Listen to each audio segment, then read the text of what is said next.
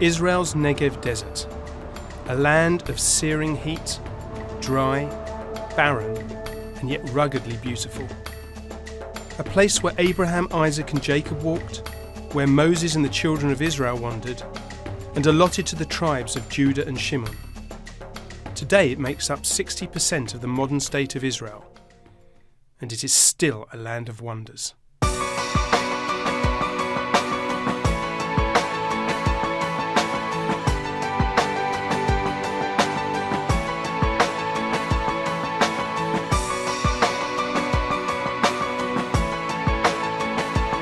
My name is Professor Simon Barak from Ben-Gurion University, and I'm standing here in Midreshet Ben-Gurion, overlooking the spectacular wilderness of Zin. And I'm standing right by the graves of Israel's first Prime Minister, David Ben-Gurion, and his wife Paula. And this is really fitting, because it was Ben-Gurion's vision to settle and develop the Negev and make the desert bloom. And Ben-Gurion is often quoted as saying that it is in the Negev that the creativity and pioneering spirit of Israel will be tested. I grew up on the stories of the early Zionist pioneers who came to the land of Israel to set up a Jewish homeland, establish the kibbutzim and the moshavim, and set out to cultivate the desolate land and grow crops in places such as the Negev, where nobody thought they could be grown. Nowadays we hear a lot about Israel's new pioneers in high-tech, in cybersecurity, in computer software. But what about agriculture? And what about agriculture in the Negev? Can we find that spirit of innovation that David Ben-Gurion envisioned? And what about the stories behind today's desert pioneers?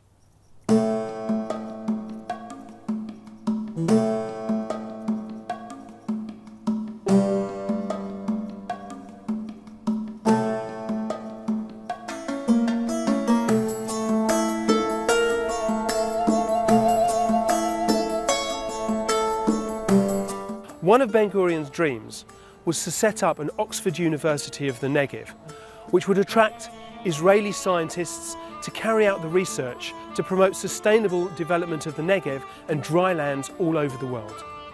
So what better place to begin our journey than Ben-Gurion University's Jacob Blaustein Institutes for Desert Research on the Sde Boker campus. We're going to meet later on some of the amazing scientists who are pushing forward the frontiers of desert agriculture. But right now, let's go and meet our first desert farmer.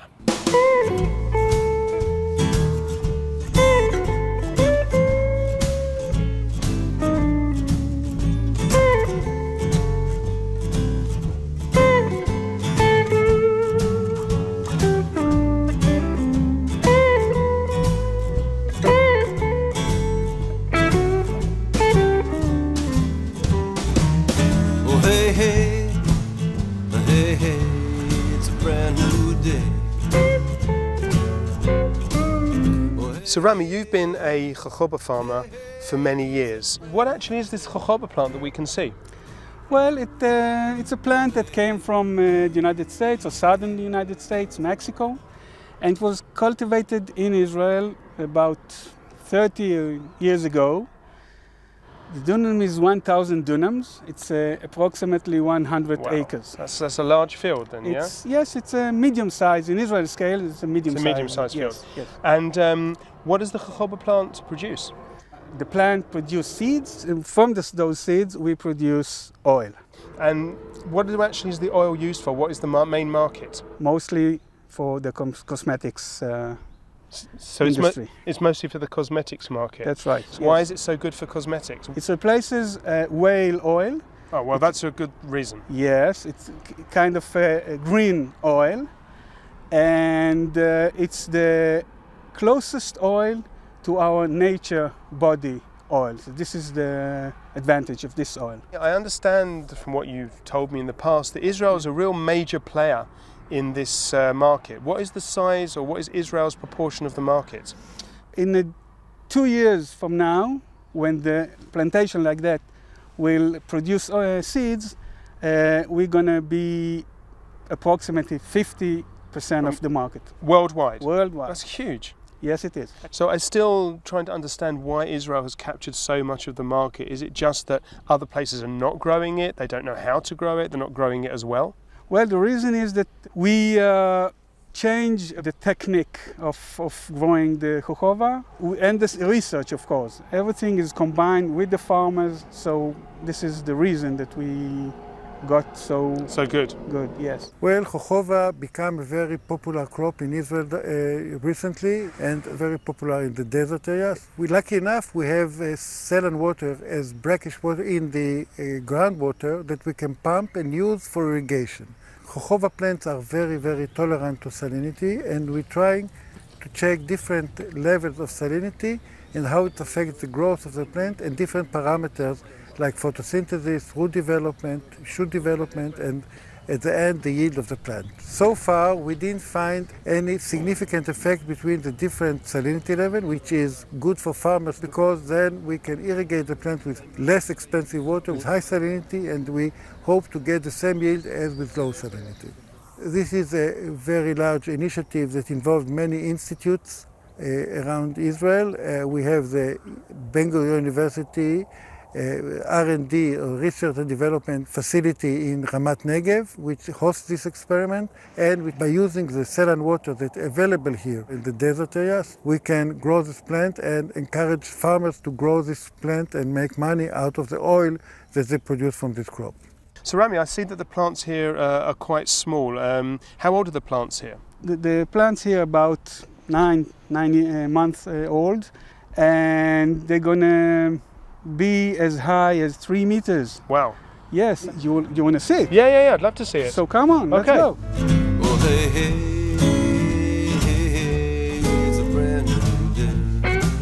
So Simon, as you can see over there's a plantation that's about 2.5 years old, and where we're standing now is a almost 30 years old plantation. So this is you can see the height. Yeah. This is huge. So Rami, from our past conversations, I know that you were actually born a city boy. So yes, I was born in Ramat Gan. Oh, a real city boy. Yes, and my family, I haven't actually had any family because everybody were killed in the Holocaust. So there's a family in Moshav that actually almost adopted me, and this was my first introduction to agriculture. And from then, I wanted to study agriculture, so I went to high school in Pardes Chana, the agriculture school. And from then to the army, I was a paratroopers and came to Sde Boker and started agriculture there. And what is it you love about agriculture? Well, it's the most exciting occupation I think there is. It's not actually an occupation, it's a way of living. And here in the desert, especially in the desert, to make the desert bloom, this is how you do it.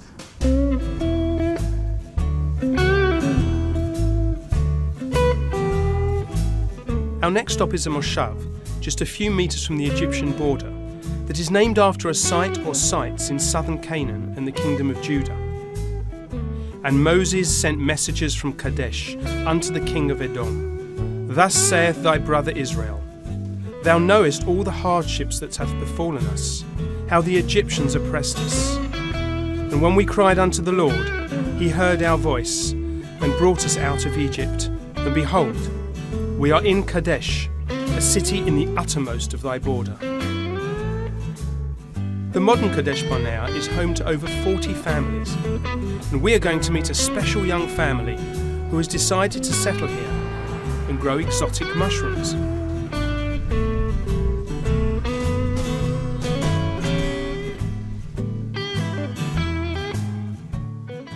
I grew up in Kiryat Ekron, which is near Rehovot, in the center of Israel. אני גדלתי במושב מולדת, שזה בחלק הצפוני של הארץ. So what actually inspired you to become a farmer and to become a farmer in the Negev? אחד הדברים שהשפיעו עליי זה העובדה שסבא וסבתא שלי משני הצדדים, גם אבא וגם אמא, הם עלו מארגנטינה. היה להם את הוויז'ן של לעזוב את החיים הנוחים בארגנטינה ולעבור לארץ. הם באו לארץ במטרה לעשות חקלאות, הם באו לארץ במטרה להתיישב. סבא וסבתא שלי עלו בשנת 52 לארץ. הארץ הייתה בת 5, לא היה פה יותר מדי. את החקלאות שהם רצו לעשות פה, הם כבר התחילו ללמוד בארגנטינה בכל מיני תנועות נוער, שלימדו אותם את עבודת האדמה עוד בארגנטינה, שככה שהם נוחתים בארץ הם כבר יודעים לעבוד, לא לבזבז זמן. זה סיפור שאני כל החיים בעצם, היה לי אותו בראש, וכל החיים ההרגשה הזאת של כמה המדינה חשובה, וכמה הציונות, או כמה לפתח את הארץ יותר חשוב מהמשפחה, מהמקום הנוח, זה תמיד היה, וזה גם חלק מהדברים שהביאו אותנו לפה. כל החיים שלי אני גדלתי במושב שיתופי. מושב שיתופי זה כמו קיבוץ. כל החיים עבדתי בחקלאות, כל החיים ידעתי שאני אוהב את זה. מה שהוביל אותי לפה בעצם, לנגב, להיות בעל עסק משלי, זה המחשבה שאני רוצה להיות עצמאי. זאת אומרת, לא רציתי להיות שכיר בעבודה בחקלאות בקיבוץ, רציתי שיהיה לי עסק משלי, שאני אוכל להחליט עליו את מה שאני רוצה לעשות, ובעצם זה אחד הדברים שהוביל אותי. So Hila, how did you get this idea of growing exotic mushrooms?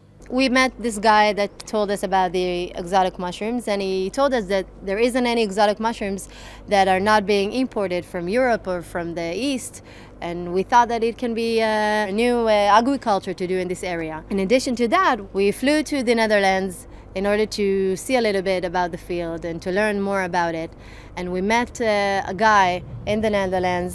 After we met him, we understood that he is one of the leading people in Europe in the exotic mushroom field, and he told us everything about it, and we were very excited to hear about it, and we said, okay, so we're going back to Israel, and we're going to build our farm and grow exotic mushrooms, and we're going to be the first one to grow mushrooms in the Negev ever, kind of pioneers. So we decided that this is what we wanted to do, and we came back to Israel, and Topaz built everything by himself. We are marketing our mushrooms. We have a couple of days that we are driving to the center in order to sell our mushrooms, but we are in contact with some of the big supermarkets in Israel, the ones that are more organic or more healthy supermarkets that buy from us. So these are organic mushrooms? Yeah, they are. Okay. We're so happy to live here. The kids are living in the nature. I think this is the main purpose why we came here, beside the fact that we want to be farmers. We have decided to build our house in the desert here in Kadesh Barnea. So in a couple of months we're supposed to move in. And these are our roots in the desert, in Kadesh Barnea, in Ramat Negev. We feel connected to this place.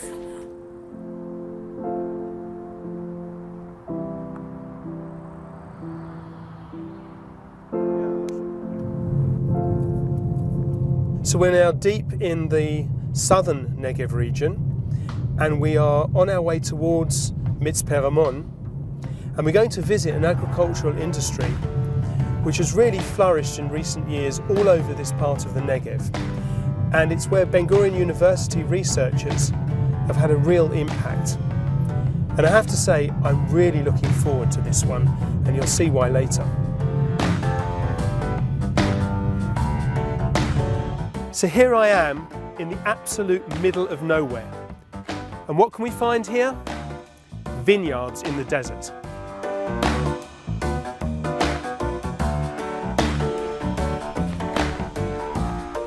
So we're about to meet my close friend and colleague, Professor Aaron Feit from the Jacob Blaustein Institutes for Desert Research.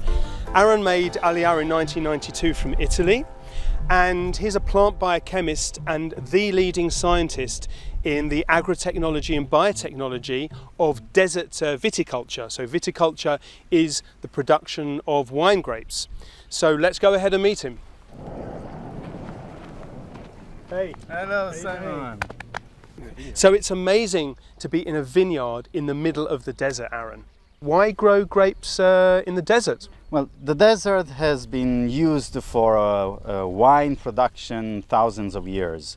And here the good things about desert viticulture are the fact that we have nice solar radiations. Moreover, we don't have a large amount of humidity, which helps plants not to be attacked by pathogens like fungi. And you can control very precisely the amount of irrigation each plant or each cultivar gets, including also the amount of fertilizers the plant gets. So this is drip irrigation? Drip irrigation, which is an Israeli technology, which Netafim is distributing throughout the world. Do most of the farmers here grow grapes for the major wineries in the centre and north of the countries, or do they actually have their own wineries? Yeah, I would say it's both. You have both small wineries and farmers that try to make a living out of ecotourism with a small production like 2,000 bottles a year. And you have then the big wineries from the center and the north that are actually growing their grapes here because they want the characteristic aroma and fragrance of the desert. Of the desert wines. Are there any Israeli varieties, like Israeli native varieties that are grown in Israel for wine? So viticulture in the past stopped when the Ottoman Empire arrived to the region. So it was quite a long time ago. And since then there was no real wine production in Israel until modern times.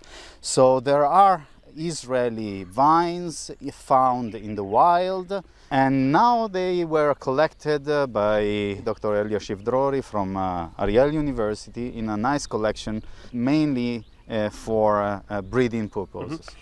So Aaron, we're going to be seeing you later, so for now we're going to say bye, and we have with us one of your students, Noam Reshev, who's just at the end of his PhD, and we're going to talk to him now about some of his work that he's doing in this actual vineyard.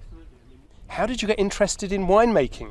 Well, I went to New Zealand after my army service for my big trip, and I was hitchhiking in the middle of nowhere when a vineyard owner picked me up.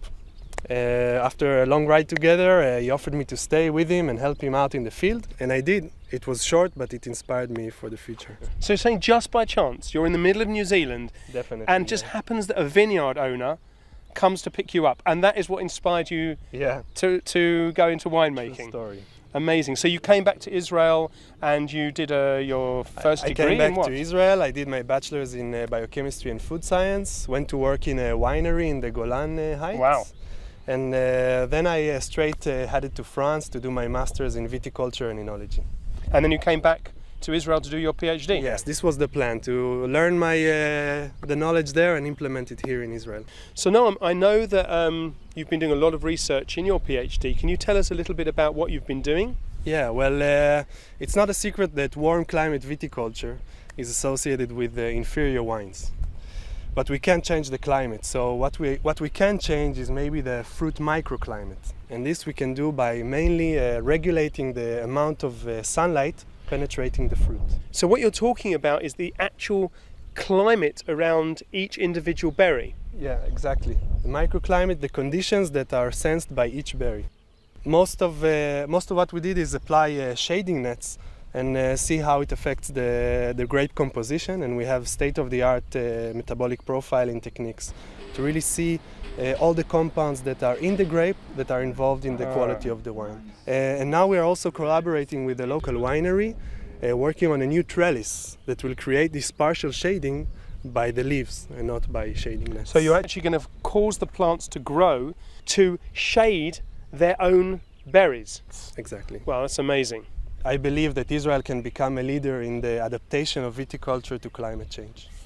Noam, thank you so much for coming to speak to us. It's been amazing to hear what you're doing, and I believe that you and Aaron are going to take us now to what I think is going to be one of my favourite parts of the day. So why don't you lead on? Okay, let's go.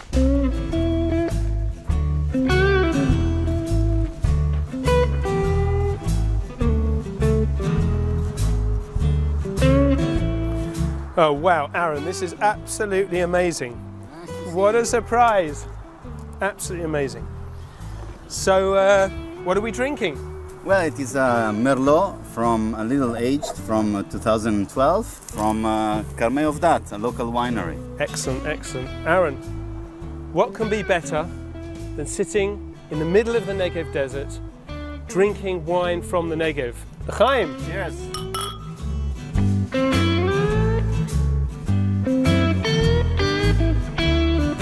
The central Arava region where we are headed comprises 6% of Israel's land, yet it contains only about 0.04% of Israel's population, 3,500 people who are spread out among 5 moshavim and 2 community settlements that were founded from the 1960s onwards. Most of the residents make their living from agriculture, and thanks to their creativity and daring, combined with scientific research, the farmers of the Arava have succeeded under conditions that may have deterred many others. We're just about to go and meet Mayan and Ariel Kitron, who farm right here in Moshav Edan. But where is here exactly? Well, I'm standing right next to the Jordanian border. If you look behind me, we can see no man's land. And if I just walk a few more meters, I can walk right into Jordan. There's no border fence here, no border markings, and I'm under the watchful eye of a Jordanian border post. And it really makes me think of the original pioneers who set up these communities right by what was then an enemy border.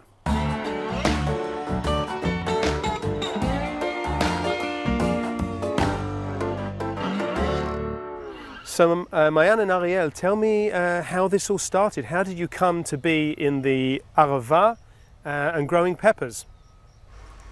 18 years ago, Ariel and I were already married, and he told me that he wants to be a farmer. We both come from kibbutzim in the northern part of Israel, and the place that we could start our own farm was here in the Arava. It was still supported by the government, and this is why we ended up here in the Arava.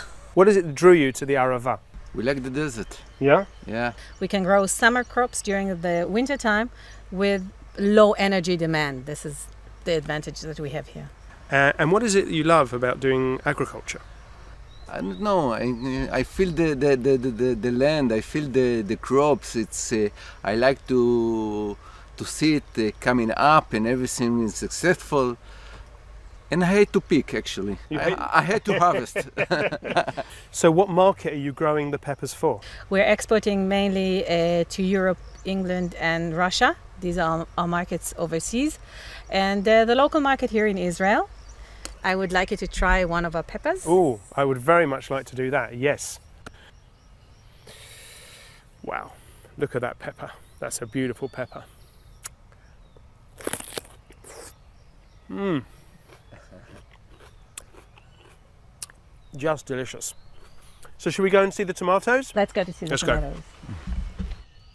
In the Negev desert, we have several abiotic stresses, such as high temperature in the summer, low temperature in the winter, and also the irrigation water that we have here is mostly saline water. So since we are in a research and development center and we are working together with the farmers, we can produce even more yield than other places with drip irrigation, with the net house, with the trellising system, and with other technologies that all together, when you put them all together, you produce the best yield, the best quality, and the best taste. Okay, Simon, so we brought you here to see something very little and very special. Oh, okay. Yeah, this is the tomberry tomato, which is the tiniest tomato. Wow, that's really small. Yeah, it is. Look at that. Wow, that really, really is small, isn't it? So what would you use this for? You just put it in the salad. You don't need to cut. It's very easy. It's very fresh. Wow, so this is going to go like to chefs and as well in restaurants and also for the regular customers. And is anybody else growing this? No, we have the exclusive rights. It's exclusive right, exactly. In Israel. In Israel. And are there only one type of variety, or do you have like different colors? There's 2 colors. There's the red one and there's also the yellow one. By the way, the yellow one is tastier. Really? Yeah. So you could try the red one and then try a yellow one. I'm gonna try this now. They're really sweet. They're really good. I recommend to try the yellow ones. The yellow ones? They're better. Okay. I think so. Oh, we have some yellow ones here. Yeah. Wow. There you go. So I'm going to taste this one. Oh, that is good. That is really good. So what gave you the idea of bringing these to Israel? I travel in a few places in the world to look for something else to grow for the Israeli markets. And one day I was in Netherlands. I met a Dutch guy that he developed the tomberry.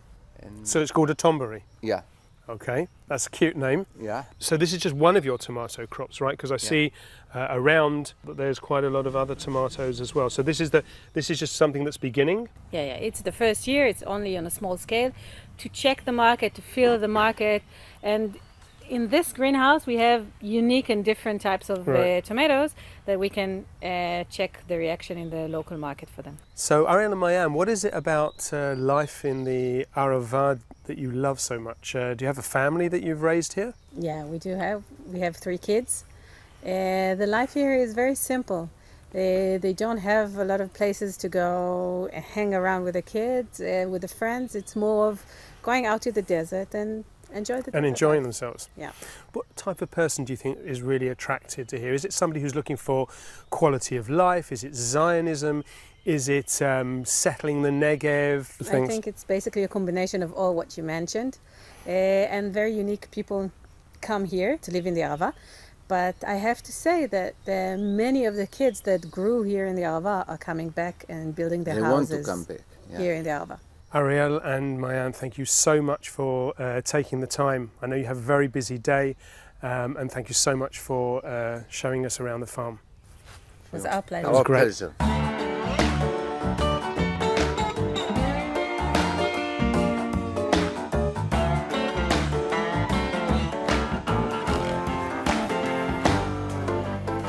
Hey, Asaf. Hey Simon, How are you doing? I'm great. Thank you for coming. Thank you so much for having us here. Great, And I my can't pleasure. wait to see what you've got to show us. Well, come on in. Let's go.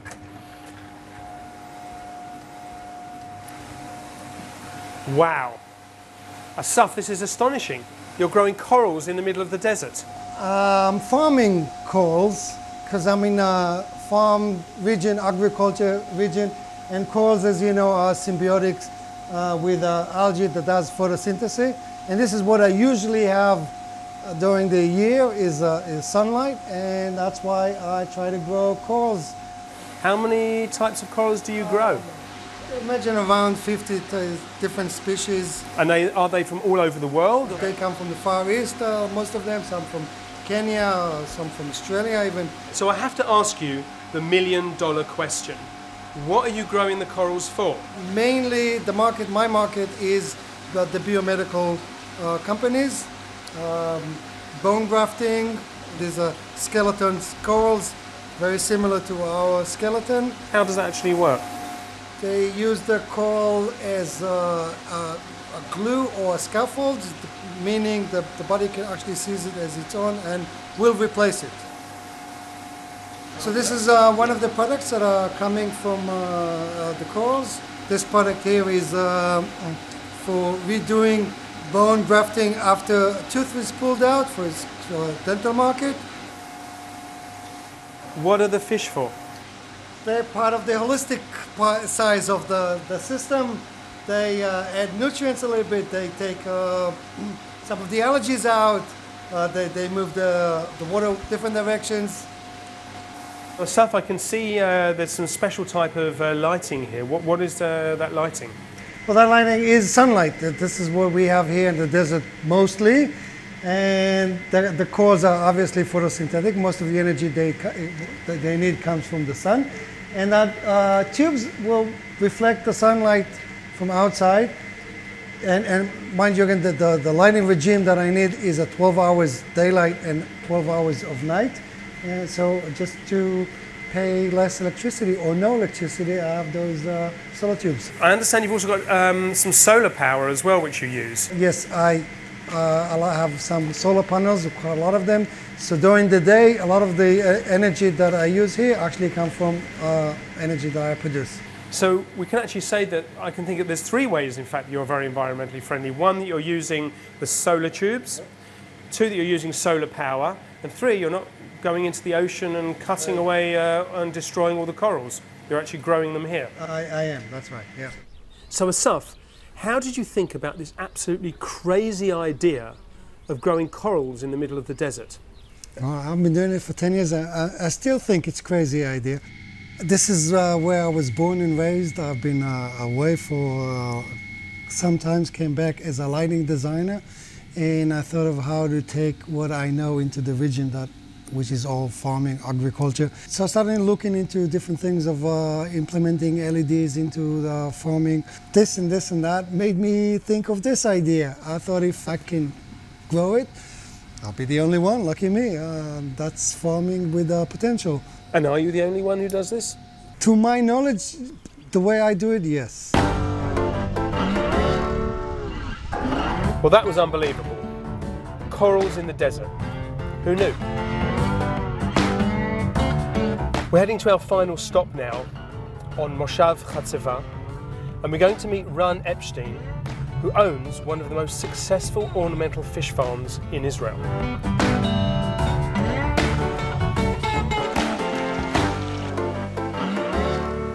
So fish in the deserts, Ran, what's that all about?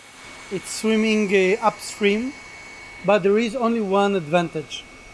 We are far away from any natural habitat like river, lake or sea, and the isolation from a native or natural pathogen is a very big advantage. Right. So actually we are very famous for our disease-free and for our biosecurity, unlike farms that close to natural fish habitat. Right. How did this all start? You said to me you were from Tel Aviv. I'm from Ramat Gan, and this is my hobby since I was a child.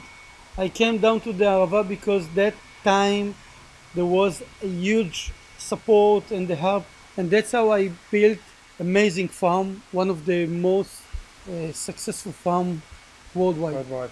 Ran, this is an absolutely incredible operation you've got here. So what type of fish are you growing?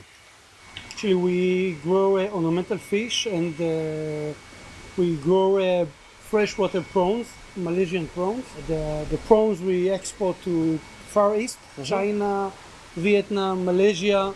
The ornamental we produce mainly for the Western countries like West Europe, North America, South Africa, but in general we sell all over the world. How much fish are you producing a year? I mean, it's a huge place, this. We produce millions of fish per month. We are one of the biggest farms in the world for ornamental. Is much of the technology here technology that you've developed yourself, and what was that we saw coming across? So we use feeders, robot feeders that we developed by ourselves with Kibbutz Samar that feed our greenhouse constantly during the day, about 20 times per day, automatically.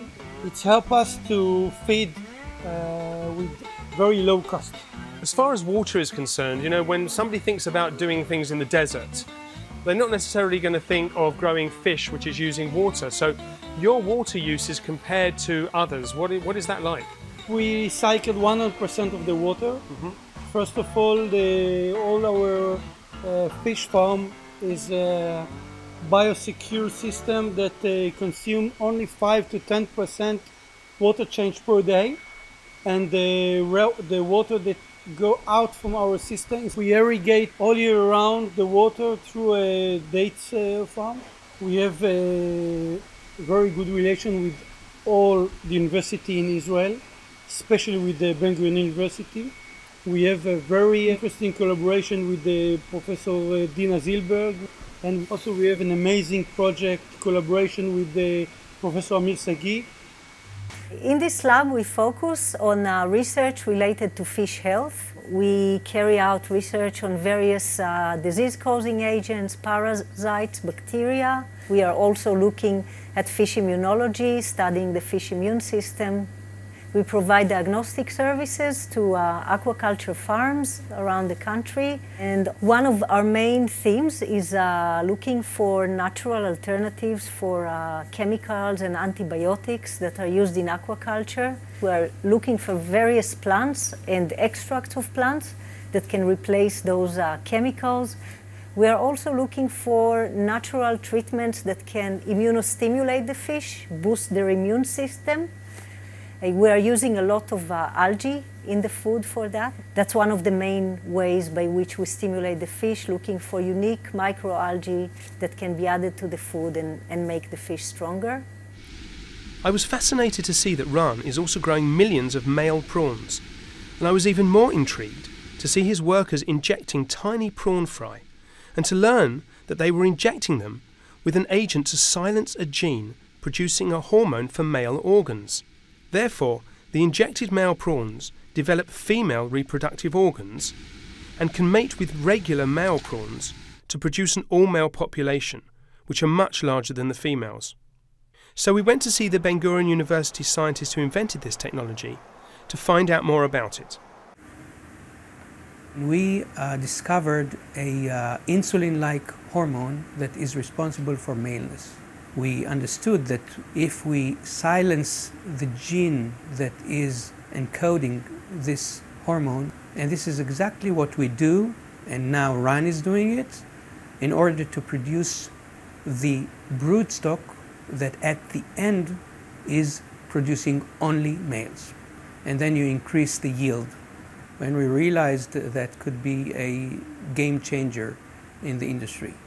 Because we are talking about a huge market of, in this specific prawn, about 400,000 tons, and mostly in China and Vietnam.